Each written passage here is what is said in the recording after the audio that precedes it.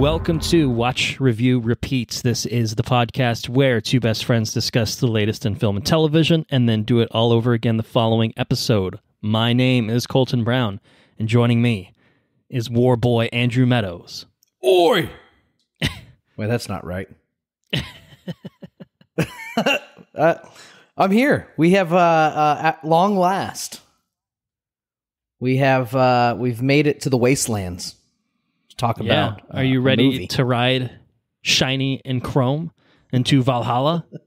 Yes. Witness. Well, witness us. Witness me! Yeah, so we got a little bonus episode here. We said as much, I think, at the end of Kingdom of the Planet of the Apes, which would have been our last episode that we recorded and put out, that we wanted to do a bonus episode on Mad Max Fury Road. We weren't sure that we were going to have time to do it, because it was time for Furiosa already, and, stewed on it a little bit, thought about it, and I think I just decided, Mad Max is a Fury Road that deserves an episode to itself. We could have packaged it with Furiosa, but then we would have been there for 4 hours talking about news, talking about Fury Road for an hour, and then talking about Furiosa for another hour, and then catching up on all the stuff that we've been up to for weeks now, which is some vacations and stuff for Andrew. And it just I just think that it's good to have a little space, a little bubble for Mad Max Fury Road to exist in isolation for now. So that's why we're here. We're doing this as a bonus episode 35, in fact. We hoped to record this about a little over a week ago, before Andrew took a little vacation, but couldn't make it happen. Couldn't quite fit it into the timeline. He had a busy weekend and stuff. But those are all things that you might hear about on our Furiosa episode, because we're going to be getting into that shortly on the next episode. So stay tuned. Little sizzle for the next episode. Usually it's sizzle for later in the episode, but I'm sizzling stuff for the next episode, which is a little different for us. But yeah, so this is a brief timed exclusive for our supporters on Patreon, but I'm not really going to be doing a big social media push for it, because it'll be a pretty quick window from Patreon release to regular release, so that we can kind of keep on track with our other episodes and stuff. But either way, if you are supporting us on Patreon at patreon.com/watchreviewrepeat, thank you very much for your support. If you're not, if you want to become a patron, get early access to all episodes like this, bonus episodes, regular episodes, whatever. Patreon.com/watchreviewrepeat. $2 a month, and you'll get probably a few things kicking your way every time. So yeah, we encourage that. We appreciate that. And you'll be listening to fine content like this, where we talk about Mad Max Fury Road. And I would argue, I think we talked for a long time about doing the idea of Fury Road as a bonus episode, going back to last year when we did our whole epics, stuff, talking about Gladiator and Troy and Lord of the Rings and Lawrence of Arabia, and we're like, you know what, Fury Road's a fucking epic. I think that it's not traditionally labeled as an epic, but I think you can make a damn good argument. You can make an incredible argument.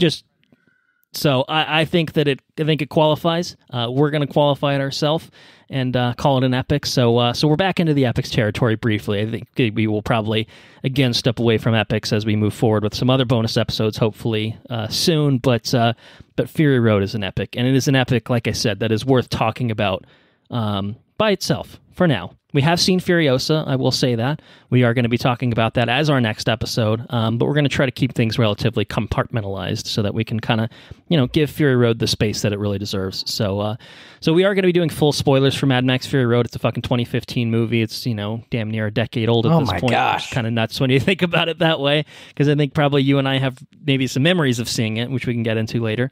But yeah, full spoilers for everything. And I asked you before we started recording, hey, do you have a fun fact on Mad Max Fury Road?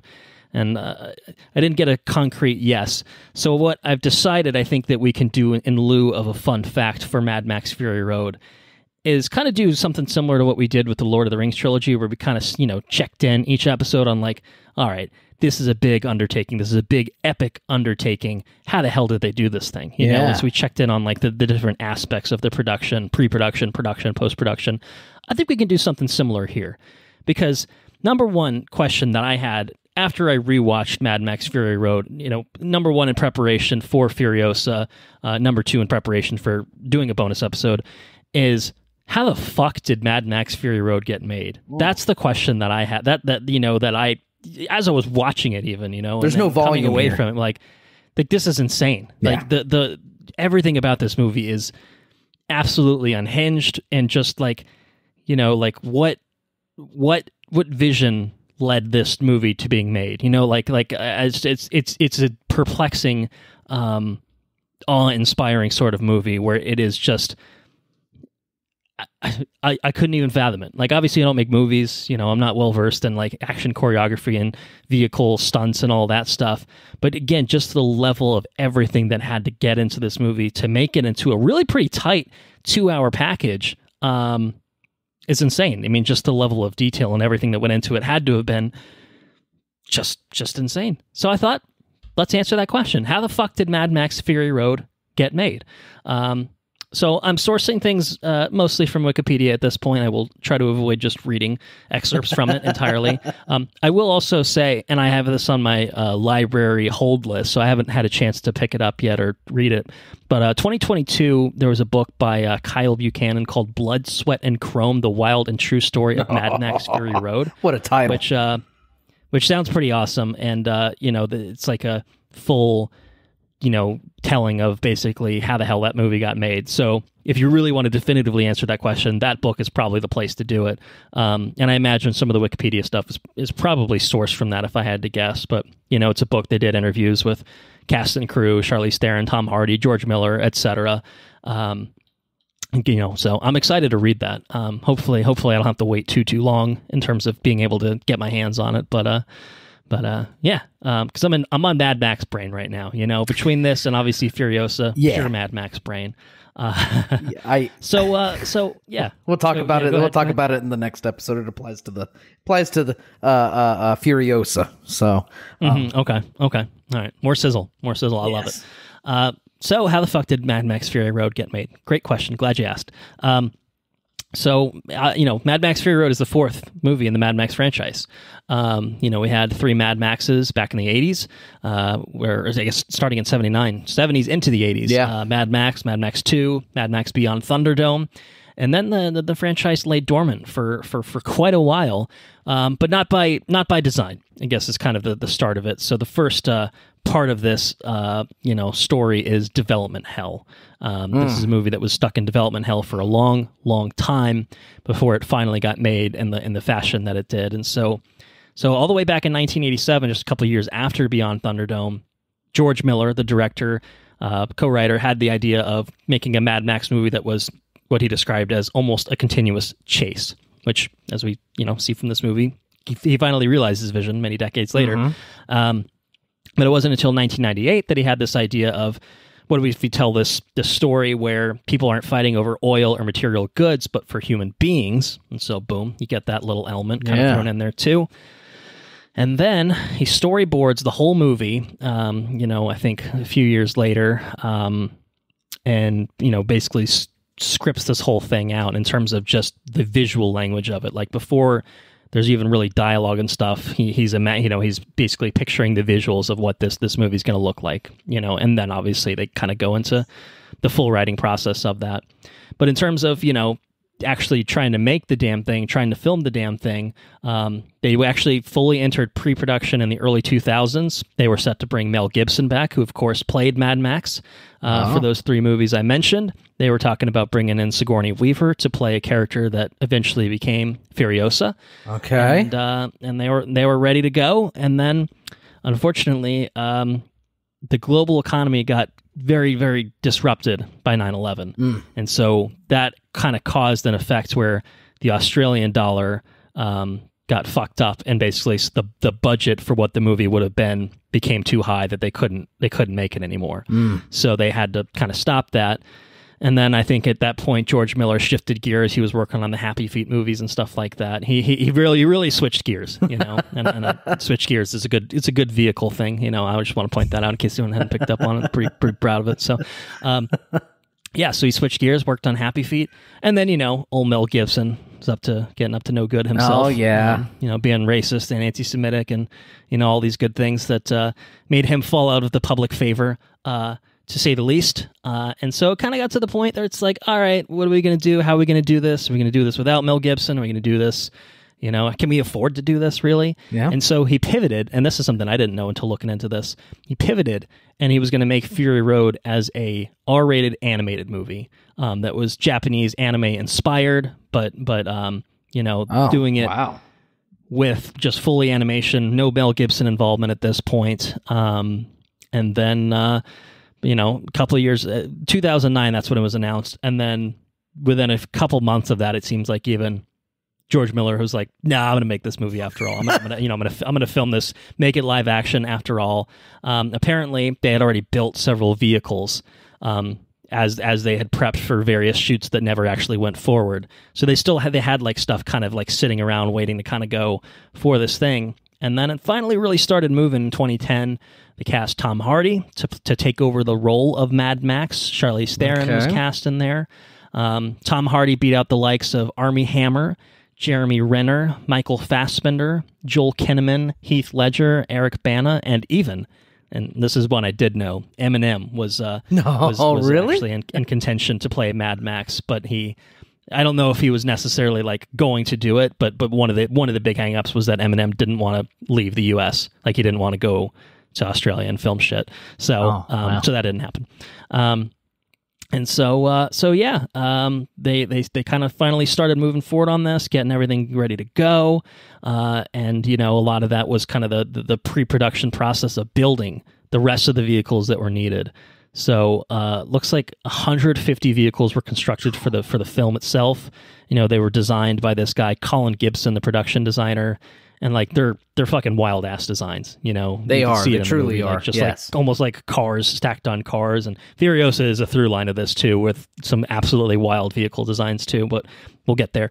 They made 150 vehicles. The War Rig, which is this big vehicle that obviously most of the movie takes place around, was made by combining a Tatra 815 Chevrolet Fleetmaster and fusing a Volkswagen Beetle to the whole and other modifications, which is nuts. Like I said, it's just like smashing different parts of different cars together. And the fact that they're all working, that's impressive to me. I mean, it's the only way it would make sense because of the way this movie was filmed. Yeah. But I think about like the Tim Burton Batmobile. That was a fully functional vehicle that topped out at 30 miles an hour. Yeah. Right. It wasn't really. Like the Tumbler, I think, was to draw on some Batmobile. But I mean, just like I think the Tumbler was functional. Your War Rig. It's 6-wheel drive, so it's got 6 practical. Okay. I mean, you got some more deets for us. Very practical 6-wheel drive. And it's got 2 supercharged V8s, just churning out. I mean, 3 wheels per engine. Of gasoline. Oh my goodness, is what you're saying. It's ridiculous. So much gasoline. Yeah. So and then the semi, they put a 1940 Chevrolet sedan on the back of the actual cab of the semi. Okay. Your Bug is actually on top of the tanker, so it's like a gunner position on the back of the tanker. Okay. It's absurd. It's fucking madness, dude. It's so ridiculous. I'm not a car person. Like you would certainly be the more qualified car person of the two of us, given your profession and experience with cars. But this is the sort of thing that just blows my mind. Of like, I wouldn't even know where to begin. They built it all practically, all functional. It's nuts. I know, right? That's what I'm saying. It's like crazy. It's one thing to just cut some metal and scrap it together, and but not one. It's not like, okay, we're going to build a ridiculous semi-truck. No, right. With a big snowplow on the front. We want one thing to work. Yeah. No, it's everything. Everything works. Everything is a fucking goddamn vehicle. Like, I read that 88 survived to the end of filming. So you've got 88 post-apocalyptic vehicles ready to somewhere go. Out there. When the real world, when shit hits the fan, Australia is going to be well set for having some good post-apocalyptic vehicles, as long as there's enough gasoline, again. But yeah. But nuts, absolutely nuts. Again, the level of detail that like goes into just the design alone, and then the practicality of that beyond that, absolutely nuts. So they finally moved on to filming this damn movie, Mad Max Fury Road, in 2012. July 2012, they filmed principally in Namibia. And they George Miller brought cinematographer John Seal out of retirement to do it. They shot it with digital cameras. And one of the things that I guess could have been a fun fact that I think I maybe contemplated at one point, like could have been a fun fact, is the way that the movie is framed, because it's so fast-paced and frenetic and like kind of is really this continuous chase, something that George Miller asked John Seale to do is keep the point of interest in each shot in the center of the frame so that you don't have the audience having to look around. Yeah. What am I supposed to pay attention to? That's Because there's true. so much going on. Yeah. And in a given shot that you can still at least experience it and kind of understand visually what's going on too. And something I don't think that's included in this little thing I'm going through is there's also parts of the movie where they maybe it is in post. No, it is in post-production. We'll get there. Sorry. Jumped the gun a little bit. I mean, talking about that cinematography and that Yeah. wanting to shoot it that way, I mean, it really drives home the fact that somebody's driving. It's almost like you're driving a car. You know what I mean? Yeah. I mean, you're not really paying attention to the peripheral. Yeah, you got this whole field of vision around you, but you're focusing have to on look one thing. You're looking straight ahead. Yeah, Right, exactly. So that's I a don't good know. point. Really, it translates really well. It's really cool. Yeah. 3,000 Years of Longing was really cool too. George Miller pulled him out of retirement, I guess, again in 22. I didn't know that. I think so, yeah. I don't think he did Furiosa. I think he's like, I'm fucking retired, George. I'm done. My wife is going to kill me if I do this again. And also, as we'll get into, the filming of this was a huge shit show. So I think that probably this particular experience is like, I'm not making a movie anything like that ever again. I'm not fucking filming in the desert for 6 months or whatever. I'm not doing it. Not doing it. Yeah, so they filmed July to December of 2012. I think they did some pickup shots within the next year or two, but they finished filming, by the end of 2012 mostly. And filming went over budget. Shit went crazy. They did pickups. Okay, in September 2013 is when they did the pickups, which is they did a lot of the filming of the Citadel sequences. Okay. And then finally they did a little bit more through the rest of 2013 and then fully wrapped, it looks like, at the end of 2013. And George Miller said that 90% of the effects in this film were achieved practically. That's fucking so crazy, there are, dude. Obviously CG enhancements with certain things, but most of it, like where it could be done practically. And again, what helps that is having, 150 fully practical, fully functional vehicles.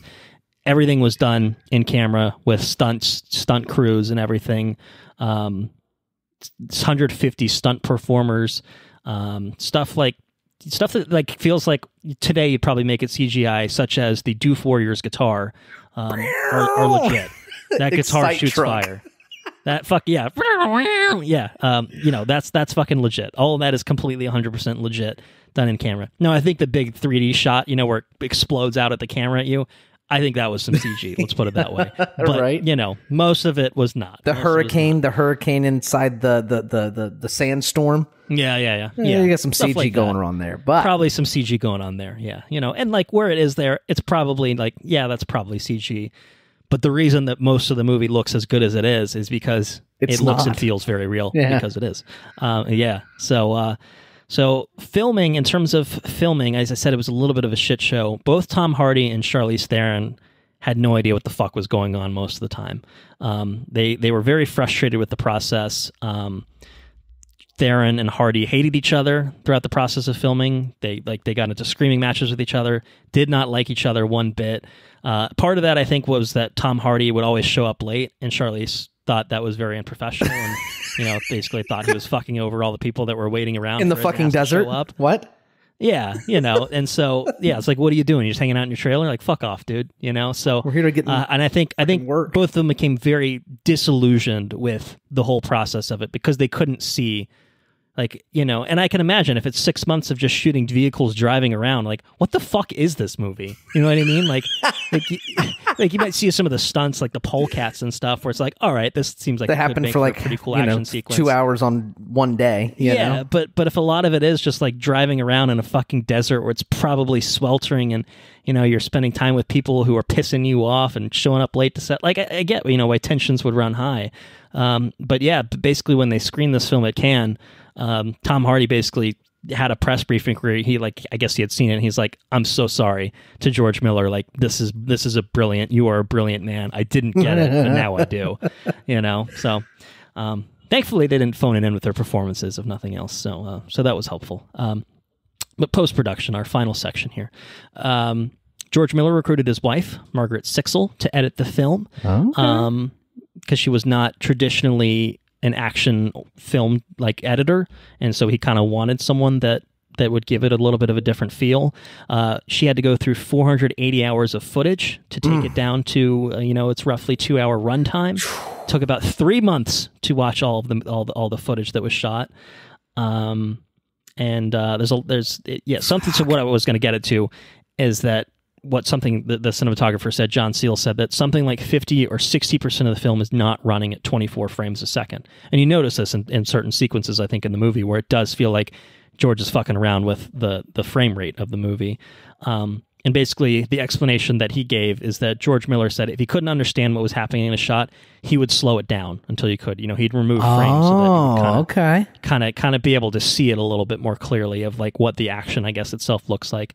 And then I think also that some of it is I think deliberate in a sort of way where I think especially like the beginning sequence, it's a little choppy feeling as like Mad Max is trying to make an escape, like the pre-credit sequence. Yeah. I almost think it kind of adds to the chaotic feel of it, where it just feels like you're almost missing visual information here and there. So, sure. But yeah, around half the movie, the frame rate was altered. And I think, again, places where it's probably more subtle than others, but really interesting. But final product, 2,000 visual effects shots. So like I said, definitely still some CGI in here. Altering lighting, time of day, weather effects, terrain replacement, stuff like that. They originally screened this to be WB wanted this to be PG-13. George Miller probably did not, but basically they screened two different versions for audiences, a PG-13 version and a rated R version. Okay. And the George Miller R-rated version tested much better, and so they decided, all right, it's getting an R rating. So yeah, that's what happened. And then, in 2015, they put this damn movie out. Score by Junkie XL. We'll probably talk about that, I imagine. They did some comics and stuff around it, and then kind of a bigger push. But yeah, I mean, it was probably about a year and a half delay between the finishing of filming properly into its actual release. And I can imagine that post-production process of churning through just hours of fucking vehicles driving and shit was probably pretty arduous. But maybe the hard work paid off. Absolutely. Yeah, so, that's kind of it. Obviously, it is a movie that was very well received critically. I think made a decent amount of money. Wasn't a hugely successful movie or anything like that. But certainly got some accolades. But that's kind of where we're going to jump in, I think, at this point, is talking about, the ins and outs, talking about our feelings on Mad Max Fury Road, talking about our experiences watching it back in the day, through, more recently. So you ready to jump in on some Fury Road? Let's dive into some Fury Road, man. All right. So before I kick it over to you and then just open up the floor, I will say the actual release date was May 15th, 2015 for Mad Max Fury Road. The final film was written by George Miller, Brendan McCarthy, and Nico Latharis, directed by George Miller, stars alongside the aforementioned Tom Hardy and Charlize Theron, Nicholas Hoult, Hugh Keys-Byrne, Rosie Huntington-Whiteley, Riley Keough, Zoe Kravitz, Abby Lee, and Courtney Eaton. And in Fury Road, in a post-apocalyptic wasteland, a woman rebels against a tyrannical ruler in search for her homeland with the aid of a group of female prisoners, a psychotic worshipper, and a drifter named Max. And now, maybe he's a little mad, Yeah, absolutely. Unconfirmed. We'll have to talk about it. All right, so let's talk about Fury Road. All right, I want to hear from you about your experiences with Mad Max Fury Road, your thoughts on Mad Max Fury Road. It's all yours. What do you got? What do you got to say? So I'm going to start with my experiences with Mad Max. Period. All right. Sure. Yeah. Can't remember good place to start. Can't remember the first time I saw Mad Max. I feel like I was pretty young. We're talking Mad Max. We're talking Thunderdome. We're talking Road Warrior. And then I think what's Mad Max Road Warrior, and then Mad Max Beyond Thunderdome, I think are the three. Right. Yep. Yeah, really liked them. I think I remember watching those on TV when I was young. Fast forward 2015. Okay. I am now an adult, and we're here for it, and right. Oh, and I remember being pumped about all the news. Tom Hardy, I think, is he fresh off of Bane at this point? Yeah, he's been Bane. Bane would have been 2012. Yeah. Inception, I think, probably would have happened already. So, and then he did that movie. I was excited about Tom Hardy. Right. Excited about Charlize Theron. Nicholas Hoult, I don't think I really knew at that point. Yeah, this might have been early. Like, I feel like he definitely blew up Post after. Yeah. But yeah, I think, I guess he was in First Class before, so we knew who he was. Okay. We at least, we'd seen him in things before. But I do think he's definitely been, I think, overall more successful since this movie. We get that first trailer. It's a pretty great cast overall. Yes, it is. But yes, yeah, sorry. for sure. But yeah, we get the trailer and I'm pumped. I can't remember what theater I watched in. I think did we go see this in an IMAX? In the IMAX? I don't know if we would have seen this. Yeah, I'm trying to think because 2015 we both would have been dwelling in Florida. I think at that point, if my memory serves me correctly, I don't remember what theater I saw it in. I must have seen this, and I feel like if I didn't see this in IMAX back in the day, what the hell was I doing? Yeah, I mean, Dolby wasn't really a thing. We must have seen this in IMAX, but I don't know if I saw this. I don't seem to recall us seeing it together. So I think we might have seen it. I don't remember seeing it with you either. But and maybe it's like I feel like I would remember it in IMAX though. I feel like it would be memorable. I know, right? And yeah. I don't. Again, we are going back, almost 10 years. So, our memory is not infallible at the same time. But I can't specifically remember myself either. Of like I must have, but I don't have that specific memory of like I remember myself sitting in this particular theater on this day. Like I don't have that sort of memory for this movie. I think the experience of the movie itself, like, is the more memorable aspect. Like I remember seeing it, but I don't remember the specifics of seeing it. If that makes sense. But I specifically remember a lot of 2015 movies. 2015 was a massive year for movies. We had Force Awakens. We had I think that was Revenant with Leonardo. I think we had a James Bond movie in there somewhere. That sounds right. Yeah. Forget which one. One of the Craig ones, but an Avenger movie. Age of Ultron. Yeah. Loaded year. Loaded year. Definitely. And this stood out so much. Yeah. We weren't doing this podcast back in 2015, but if we were, we would have had an episode on it. Oh my and we gosh. would have talked about it again when we did our year in review. Let's put it that way. Yeah, big year for movies was 2015. And like I said, I remember thinking, like at the end of the year, maybe I don't remember, but maybe I'm thinking I remember thinking about what would be the movie of the year for 2015. Well, this would be in the conversation. I mean, and it would be hard pressed not to be the minimum. movie. I mean, it's such the Mad Max Fury Road is a tour de force action film. I mean, it is by every standard. I mean, and it, like you say, this is the poster child for tour de force.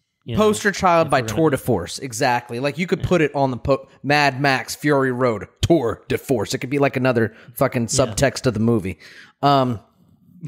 Yeah, it's epic. Such an epic movie, through and through. You know what I mean? From the way it was shot, from the way that just the content of the movie, the visceral action, and just like and going beyond action, right? Like post-apocalyptic movie. Can you think of a better post-apocalyptic movie? I can't think of one. Like, no.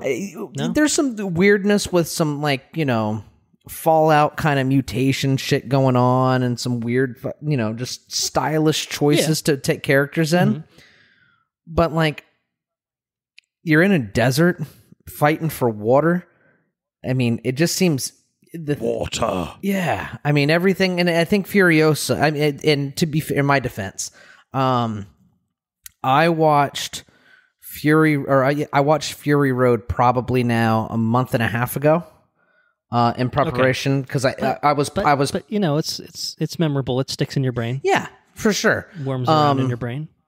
And so it's like I said, it's been just a little bit, but the The score of this movie is ridiculous. Yeah. Oh, it's awesome. It drives so much of it that, like, I think that, I think there was even a point where I don't think they actually did it, but there's a black and white version of this movie that they put out, the black and chrome version. But I think George Miller talked about how he wanted to do a silent movie version of it too, like a black and white silent movie that would just be fully score driven, and I think that would fucking work. Dude, he never. I don't know if I would like it. No, it's just the black and white version, which is the same otherwise. And I have the black and chrome version, but I have never watched it. It's always kind of one of those things. I'm just like, that would be really cool, but also the original, the way it was intended, is just so fucking good that it's like hard to look at the other. If I'm going to watch this movie, like, do I, and they did the same thing with like Logan, which is like, yeah, Logan Noir. I'm like, yeah, that's cool, but like, I'm probably just going to watch the regular one and like it just the same. But if I had more time on my hands, maybe, but maybe after I read Blood, Sweat, and Chrome, then I'll go back and do the Blood and Chrome version as just to bookend it. But yeah, that silent one though could be really good because the score is so bum bum bum bum bum bum bum bum bum bum bum. Oh man. And it's like it's kind of around that era where like you kind of have the big fucking trailer horns, is like a huge thing. Oh man. But it's like, I bet you got a fucking bone rattling set up in your house. This is the kind of movie where you crank that shit up. Because when we rewatched it, I think we were going to maybe do it on a weeknight, and we're like, no, we're going to piss our neighbors off. Like, no, we can't do it. Like, I don't want to watch it at like some subpar volume so that I can be respectful of my maybe you got to put subtitles on because it's so low. Yeah. Yeah, put it on a weekend. Fuck them. Hopefully they're out of town. Otherwise, fuck them. So I pissed Sarah off. Put it on fuck you volume. I'm sure, absolutely. Sarah went to. I bet baby liked it. I was drinking wine that night, and I cranked it up. Sarah got pissed off and went to she closed up in her bedroom. Can you turn it down? No, I can't. It's Mad Max Fury Road. My life impossible. Is fire and blood. I'm here for. Oh man, I'm here for the fucking cars. I'm here for the score. I'm here for crazy chrome just the sound design too, dude. People jumping off of cars with these exploding sticks, like exploding spears.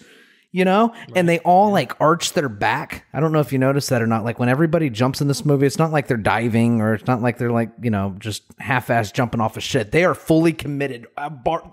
Chest out, arms raised, feet arcing back, diving on cars, dude. And they explode and there's fucking fire. And they have these like flare guns. But they're not flare guns. Mm-hmm. They fucking explode. They explode red and I don't remember green being one of them, but one of the flare guns exploded green and Furiosa, so it's sticking out to me. But they got these flare exploding smoke guns that are fucking cool.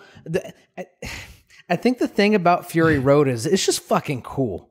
The score is cool. It is. The action's cool. The craziness. It's all so unhinged. And it's just so completely over the top. It's like everybody fully committed, Like I know there's a lot of, Oh yeah, totally. It's just everybody fully committed and if they didn't, they were pushed until they fucking did. You know what I mean? Like that's right. It's like in spite of all that filming drama, it's like none of that shows up on screen. Like it doesn't feel like it was a movie where people are visibly like, I don't know what I'm doing. Like I'm interacting with a tennis ball. Like obviously it's all very practical. It's not like that, but it does feel like everyone's given it 110%. And obviously I think a lot of that is, the action, the stunts, like the stunt team is clearly fucking committed to the cause. But again, and I think it goes as far as both Tom Hardy and Charlize Theron, who, despite their differences, still act the shit out of this movie, bringing forward the emotional side of it too, because you have this side of this movie that is just all of this cool shit. And like pretty much from, I don't know, like even like the pre-title sequence, you get like the kind of the opening narration with Max is like, he's a little loopy, he's a little crazy. You get this kind of chase sequence, and his attempted escape building into this fucking title card. And just from the beginning, it really just kind of hooks you in of just how fucking nuts this movie is going to be. Like I said, and that's really where you see a lot of the frame rate choppiness, and it's just everything about it visually is just striking and different. I think number one from like even the pre Fury Road Mad Max stuff. Like it's very distinct from all the Mel Gibson ones, but it's fucking distinct from everything in general. I think at the same time too. Totally. It's just like you walk in this movie 2015 or watch it for the first time 2024. You've never seen anything like this, unless you watch Furiosa. Then you've seen something like this, because Furiosa definitely has shades of something like this. Furiosa is different in its own way, which we'll talk about obviously on the next episode. But Fury Road, like it pretty much, it has a little bit of momentum, but then once the title card hits, it's fucking pedal to the metal for the rest of the movie. Just one speed, go. The rest of the movie, and it has like these kind of moments, like there's a lot of fade to blacks and like kind of, pauses briefly, but it's like every like little thing that spells it is followed by just like another intense, outrageous, over the top set piece. And it's not even that it outdoes itself at every turn. It's just that it just keeps it up. It just keeps it ratcheted it up doesn't stop to 10, or these ones go up to 11. This movie goes up to 11 and stays at fucking 11. And so it keeps you enthralled, I think, the whole way through, because you've got this cool, to get to that cool, like everything about it is fucking cool. You've got, like I said, the polecats, people are fucking swinging around, jumping car to car. You've got just, the actual sound, like the visceral sounds of fucking cars driving around and accelerating around each other and braking and pulling off and, having this sort of vehicular mayhem and combat between them.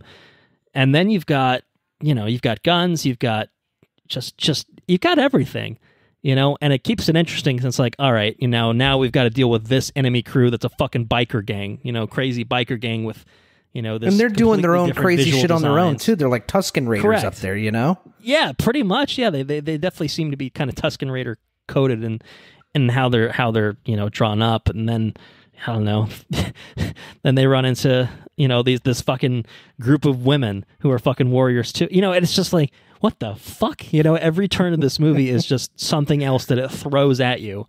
To keep it moving and keep it fresh and keep it engaging, and it never falters. It really, there's not a point where this movie falls off a cliff. At least in my assessment, there's never a point where it's just like, yeah, it peaked early. Like that second act set piece was awesome. The ending is like kind of weak.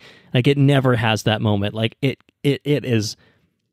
And I think it's a symptom of it being about 2 hours. Is it feels it's dense in a good way. Like there's just so much built into this movie where it's almost like a vehicular version of something like The Raid, or totally. John Wick, where it's just relentless. It is fucking relentless. And I think that for me, something like The Raid, like after an hour of seeing people getting the shit beaten out of them, I'm like, oh my God, I don't know if I can do this anymore. This never has that moment. You know what I mean? Like it's just because it kind of throws some new wrinkle in there every so often. It keeps it kind of fresh and moving. And there's character moments. So, I think that's right. Yeah. Yeah.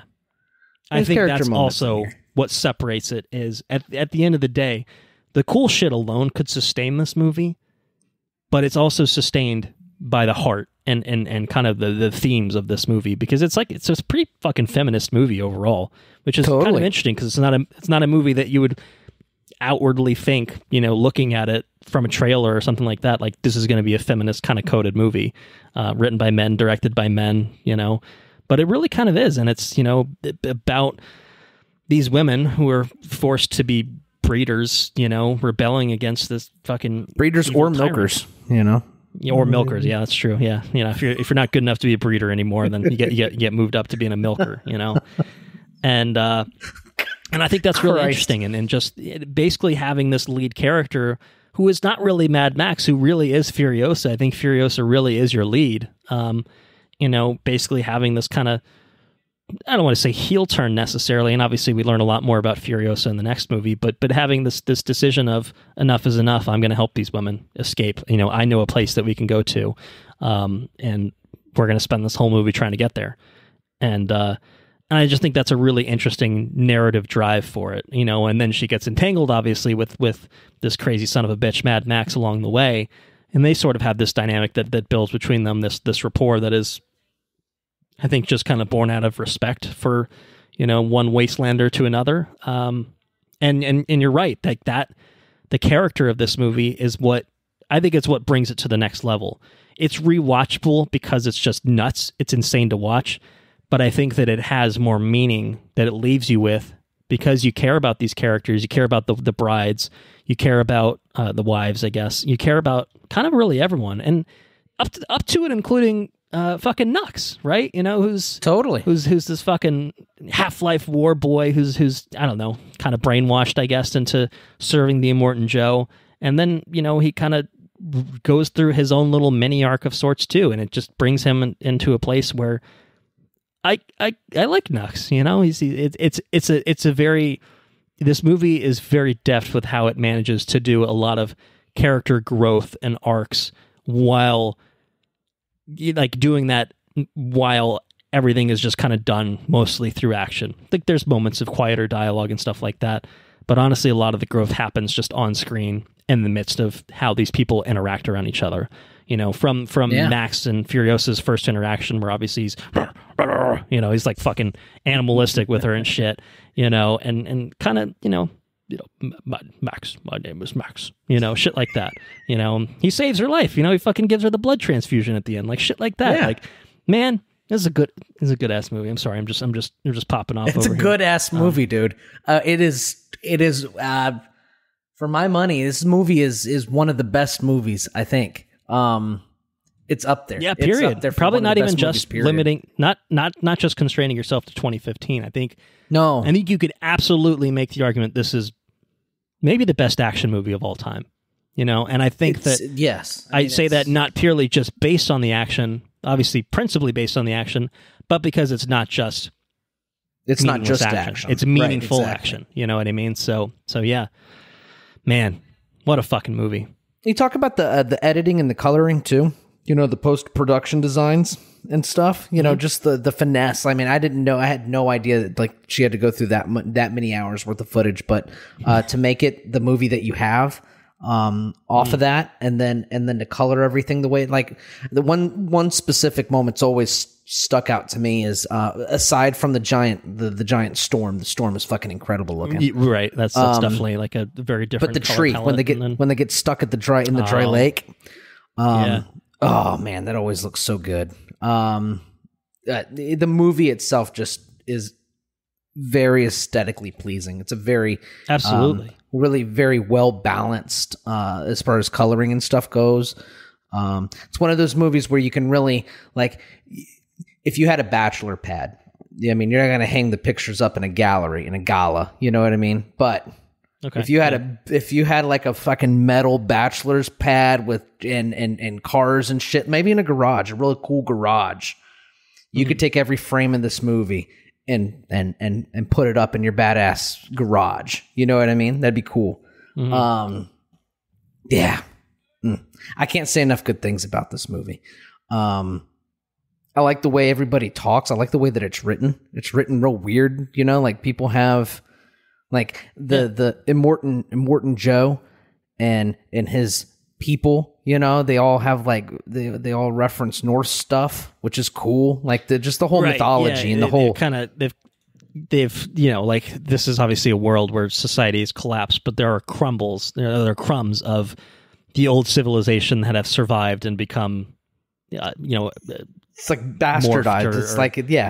Bastardized into this sort of new religion, I guess, of this cult of the Immortan Joe. Just like a mix of and shit I don't know. You got you got the Citadel. You've got Gastown. You've got the Bullet Farm. It's just things are. The world has been simplified to obviously survival first and foremost. But your trade, your resources are fucking guzzling. You need some gas, to power these fucking vehicles because that's how everyone gets around the wasteland. And bullets, fucking ammunition. That's what it boils down to. Is everything is and water. And even Mad Max, who obviously is separated from very early on. Mad Max's whole thing is driving around in this fucking car, right? And so this is a movie that's what is Mad Max without his fucking signature, I guess, car at this point. But it like that's what this world is. That's what the world has kind of been broken down into, and so it's really interesting to see like the culture of this world. And I've seen, it's funny because I've been consuming a lot of obviously stuff around this since Furiosa came out. All of this is very Australia centered, so it's like, so is Australia, because it's kind of isolated, is it just Australia that's turned into a huge fucking wasteland? Everywhere else is okay. That's an interesting thought experiment. Like, and who nuked Australia there? Anyways? What the fuck's wrong with you? Why? What is there? What are you nuking in like the wastelands of Australia? To get all these mutations and stuff. I don't know. It's kind of crazy. But that sucks. The world had to go to shit. If Australia's looking this bad, then the rest of the world's got to be totally fucked, Probably. The answer is yes. Everywhere is probably real bad. Probably, perhaps even worse than weird mutated wasteland Australia. I don't know. Unless it's just totally isolated and everybody else in the rest of the world's don't fuck around with those people. They're fucking nuts, guys. The nuke was really meant for somewhere else, but it went off course and just fucking absolutely blew up Australia. And everyone was just like, we will never speak of this again. As long as no one gets out of there, we're good.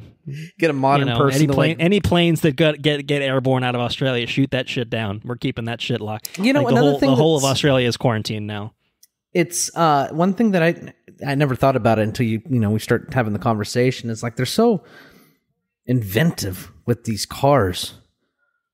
Why don't they build a fucking boat? People building boats, going. There's fucking Morton Joe. He's only got like this. I'm not getting water from this guy. I'm going to build a boat and go get my own water somewhere else. And they just hop in and make a boat and go somewhere. Maybe they don't know what boats are. Maybe they've never seen water. Like maybe they're so far inland that like water. What they can't even. It's been long enough they can't even fathom that there would just be a body of water that they could like fucking like use that as some sort of mode of transportation to get across it. Like that is so unfathomable for these people that are stuck in the Citadel who are just anytime it fucking this dude is wasting water left and right. He's a real asshole, this guy. It just just dump all this water and like let me just get my little bucket full of this shit off the ground. It's like, I don't know, like fill some water bottles, bro. I mean, obviously he's not there to be a real good bloke for everyone, but I don't know. So who wasteful. Paid this guy? So wasteful out of Morton Joe. Morton Joe. Morton Joe. Oh shit! Morton Joe's. He was in the original Mad Max. That's right. Yeah, that's another fun fact that we could have used. Hugh Keays-Byrne, who unfortunately passed away in 2020.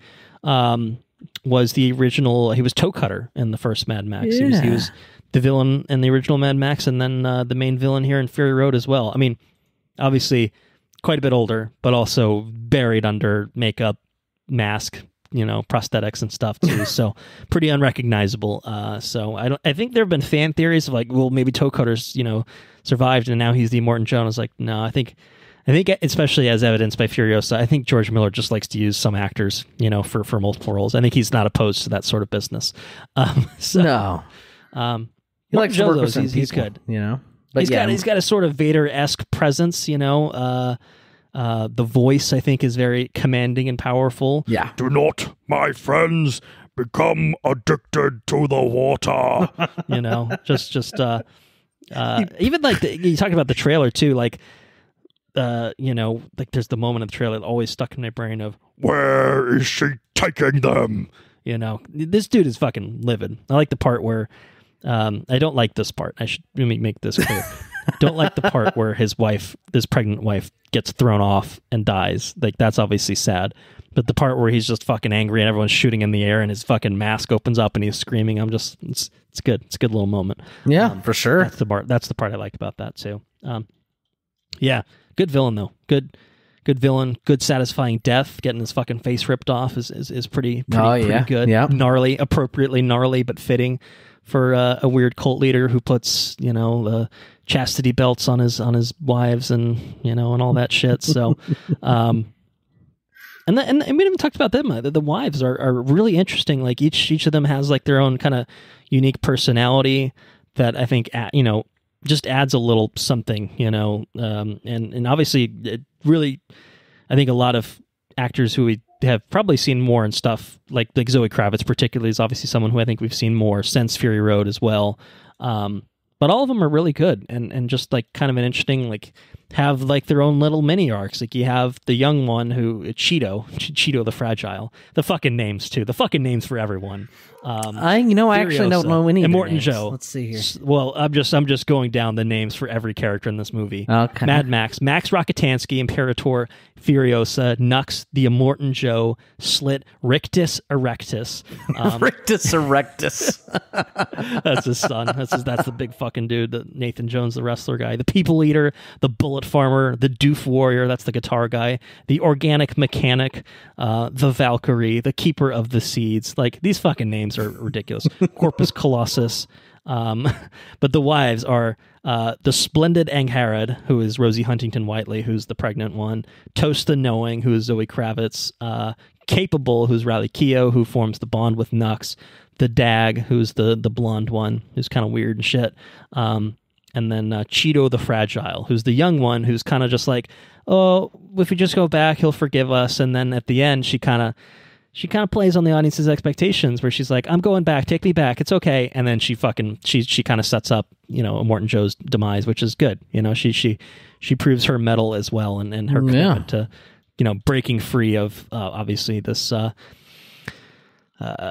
real bad situation. I think that she is in, basically forced to be a wife and breeder. So I don't know, man. I just think like I said, it's so nuts that this movie is only 2 hours, and there is just so much packed into it, from the action to the characters to the heart of it, to the to the real emotions of it, and the genuine connections. Like obviously, Furiosa is fiercely protective of these wives and is so committed to taking them to the green place or to salvation, and Max is kind of his own fucking story that gets kind of baked and weaved into it, with them obviously. But then you throw in a Nux in there. You throw in, I don't know. I mean, just any of them. Throw any the stuff with the Vuvolini, who are these women, the Valkyrie, the Keeper of the Seeds, like little interesting like kind of moments of like lore that are kind of just again baked into this huge over the top action movie. It's so impressive that there's so much in there, and there's something about like, not to totally jump ahead, but like Furiosa is a lot more plot heavy. And this is very much just like kind of, I don't want to say lip service, but it is kind of just like there's a lot packed in there, but none of it is necessarily explored with, 20 minutes of dialogue to explain it. It's organic. It's just right there. It's there to take you in. Like you see it, you experience it, you kind of get it, and you get enough of it that it's impactful. But then you move on, and then there's something else that kind of draws your attention away from that, and draws your attention to that. And it's just, I don't know. To me, it's just.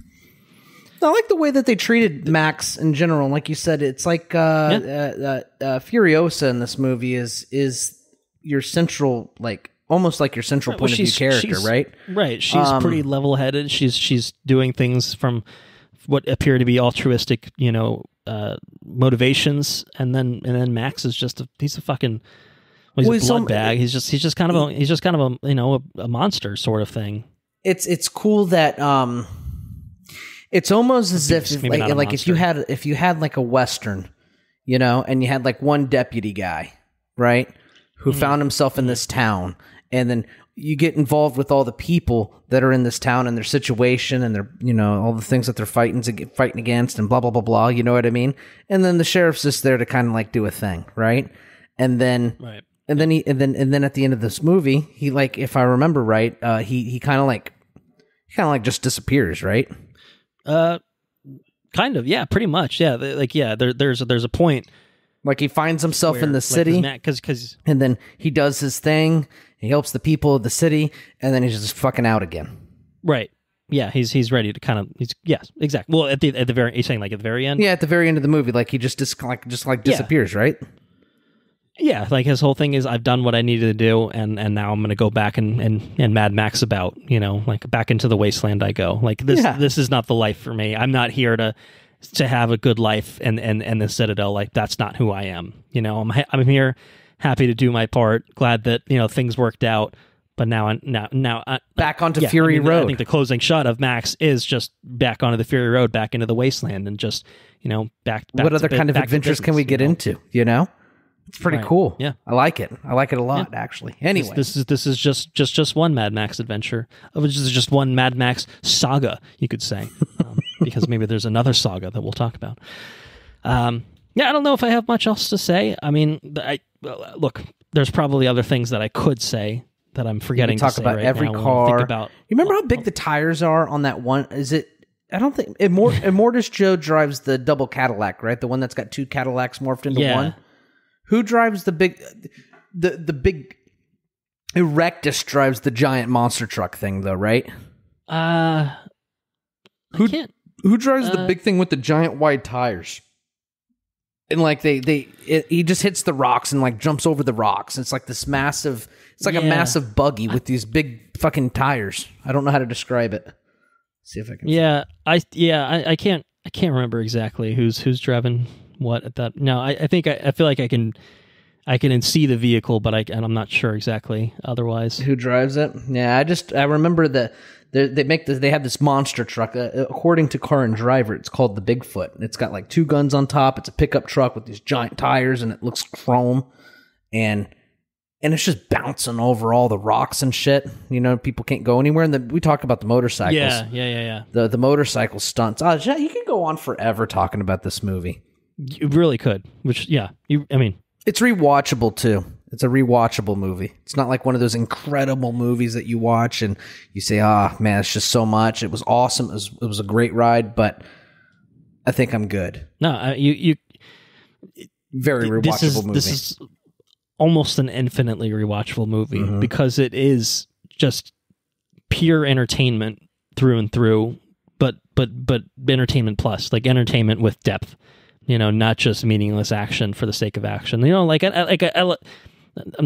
is not the best comparison to make, I guess, but like, there's a lot of Marvel movies that I can rewatch, but a lot of them are a little bit more plot heavy, you know, and it's just like, well, you know, you've seen it 5 times, you got to give it a couple of years before you go back, and then it's a little bit more fresh and interesting. Like Fury Road, I mean, to be fair, it's not a movie that I've watched every year or every week or anything like that. But I feel like I could, and I feel like I would still get a lot out of it. Sure, you know, like I'm not saying I'm going to. Like I got to watch other things and stuff. We got to cover other things for the podcast. But like, I think I could. I don't think I don't think Anna would appreciate it. I don't think Sarah would appreciate it if you did it. But you know, if you're out somewhere and somebody says, "Hey, you want to go grab some food and go and watch Mad Max?" Like, yeah, I want to grab food and watch Mad Max. Of course, you know. So. Yeah. I was just looking up vehicle design, so I was trying to answer your question. I still don't know. I think it might be Rictus. I think you might be right who drives it, because I'm looking at the Bigfoot now. But I forgot about the fucking I think it's the Bullet Farmer that drives the one that's like got the treads on it. Yeah. Ridiculous. That was fully functional too? What? Come on. Chrysler Absolutely Charger insane. With fucking treads. Yeah. Nuts. Oh, man. What a movie. What a fucking movie Mad Max Fury Road is. Characters, to the action, to the cinematography, to the music, to the score, all of it. It is a complete fucking package of a film. That, I think, you know, were the swan song for the Mad Max franchise, I think I would have been happy. You know, I think that George has kind of had... George Miller. I feel like every time I just say George, singular George, it also conjures images of George Lucas and also George from Rampage. But I think that's what you were trying to do there. Yeah. George? I don't know if you saw my eyes, but I went cross-eyed when I said George. George! You just... George. But George Miller, to be clear. You know, I think he's had visions of like, I want to make more. I want to make another Mad Max. I want to make Furiosa, which he did. Good for you. But I would have been happy if this was it. You know, I think it leaves it in a place where, you know, Max fucks off into the wasteland, feels like a great ending. You know, the wives, minus one, obviously, who did not make it to the end, plus Furiosa have made it back, gone through hell and back to the Citadel to basically retake this world where there is green, there is water, there is hope for you know, a good, functional, not fucking insane, cult-led civilization to thrive in this wasteland. You know, it feels very complete. It didn't need more. And I guess the reason that they didn't go beyond it is it's more interesting to fill in the gaps before it.